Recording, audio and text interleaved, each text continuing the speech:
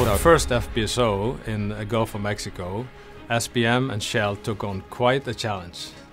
The challenge starts with the environment. An ultra-deep water project. It's the deepest production facility in the world. Projects to date are nowhere near this depth. The design of the Turritella FPSO moved the industry past some quite big barriers. It's not like any of our other turrets. The turret on this FPSO is moored to the seabed floor. All the risers come in and all the umbilicals go out through the turret buoy. It's 3 times the size of the deepest current floating production unit's buoy. It's connected into the FPSO hull, so the hull actually weather vanes around the mooring system and the mooring lines. And then when we have to leave for a hurricane, we can close in the wells, release the buoy, which will take everything down below the surface.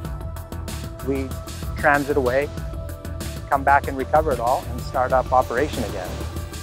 The anchors actually on the seabed floor are the heaviest piles ever run in the world. It's the largest disconnectable mooring system in the world. It's the first disconnectable system with steel catenary risers. The mooring system with its adjustable inline mooring connector, we can now adjust it. That has never been done. To come up with solutions, SBM had to draw on every bit of our 60 years of experience in designing turret mooring systems. We have never done a disconnectable buoy with steel lazy wave risers.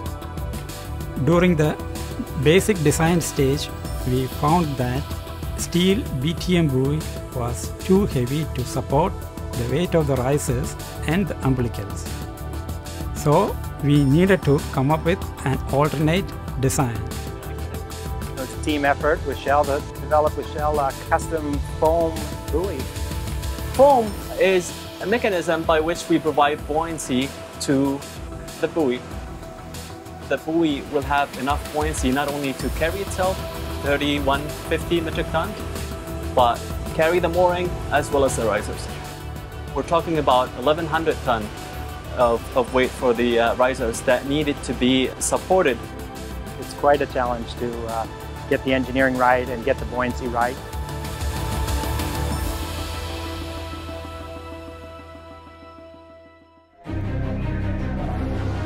It took both new and field-proven technology in order to improve productivity and efficiency on this project.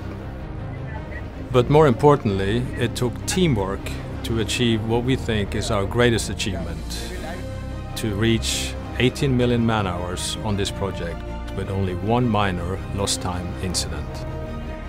SBM should be very proud of its HSE achievements. A project of this magnitude and of these challenges cannot be a success without people working together.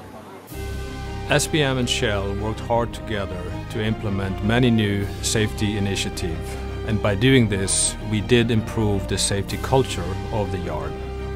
If you have the proper training, if you have the proper behavior, if you have the proper attitude, definitely we can do it safely. We are proving that. I think the Turritella FPSO project is a model example for SBM's commitment to safety.